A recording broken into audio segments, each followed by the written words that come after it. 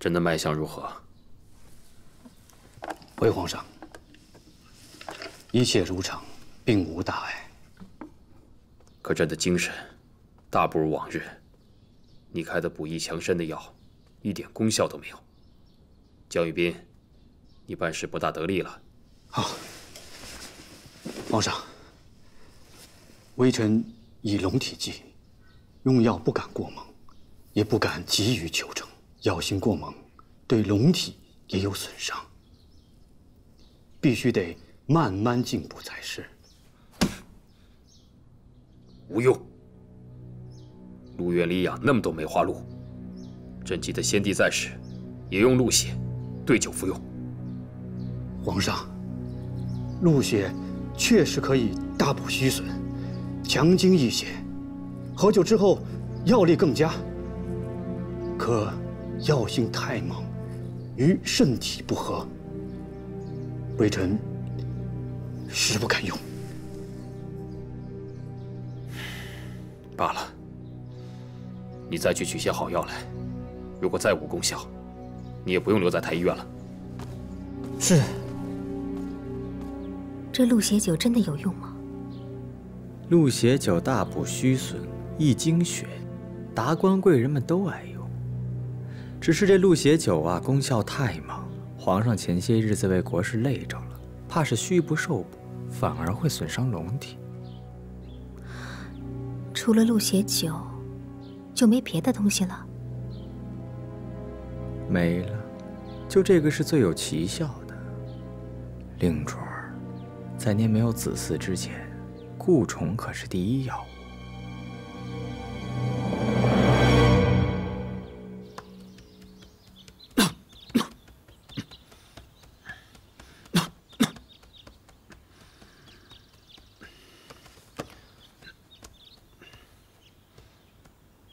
皇上，您歇一歇再看折子吧，喝口牛乳茶吧。奴才扶您起来。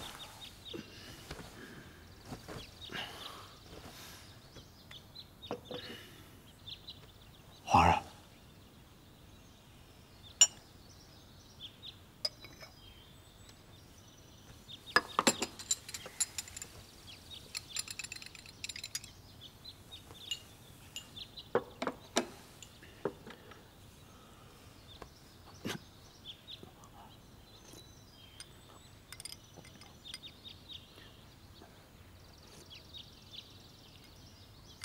和御膳房做的口味不太一样啊。皇上圣明，这是令妃娘娘亲手做的。哦，她手艺还不错啊。令妃娘娘担心您皇上龙体操劳，特地进了这个。其实奴才也说呢，这令妃娘娘既准备了鹿血酒，怎么不一起送来？这两者一起服用，那效用才好呢。令妃哪来的鹿血酒啊？皇上您忘了，令主乃是盛京人，咱们祖先进关以前，秋冬时节不都喝这个吗？所以令主才会调制。皇上，要不去永寿宫尝尝？好，去永寿宫。这永寿宫的主位呢？皇上，怎么办呢？朕头晕的厉害，想睡会儿。你先出去，叫皇后先回去吧。皇上，你别睡呀，皇后娘娘会责怪臣妾的。她是皇后，你是妃子，你被她训斥几句，等皇后气消了也就罢了。等朕好些了再去见皇后。出去吧。是。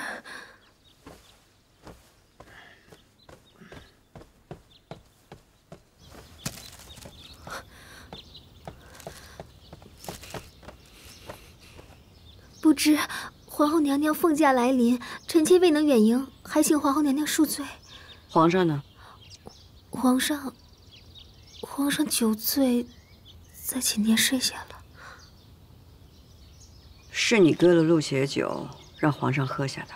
皇后娘娘，皇上一心想补好身子，臣妾也想劝皇上注意龙体，可劝不住啊。你倒是会推脱。皇上让臣妾相伴，臣妾不敢不从。你若劝不住皇上，大可以来告诉本宫和太后。你一味纵着皇上的心思乱来，就是肆意隐瞒，居心不良。皇后娘娘训斥，臣妾何该领受？但请顾着皇上的颜面，您先回宫歇息。皇上说待他好些，便会来找您的。身为嫔妃，敢轰皇后娘娘走，令妃娘娘也太大胆了吧！臣妾不敢。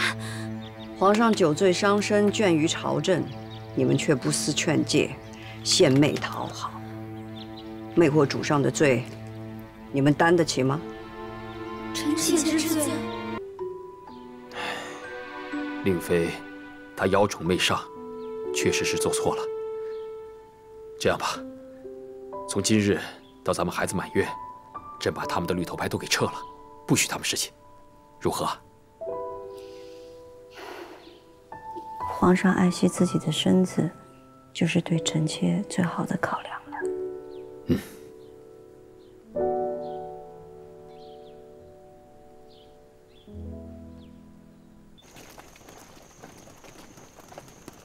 皇上，皇上，是令妃娘娘在叫您。皇上，皇上，臣妾冤枉啊！令妃娘娘，你这是做什么呀？您和皇后娘娘错怪臣妾了，皇上听臣妾解释。皇令妃娘娘，皇上，停！皇上，臣妾一心侍奉皇上，不知错在何处啊？那你觉得是朕的错？皇上当然没错。那是皇后的错。臣妾不敢。那就只能是你的错，自己的错自己担着。哎呦，令妃娘娘，你快起来吧，令妃娘娘。臣妾冤枉啊！起下。皇上。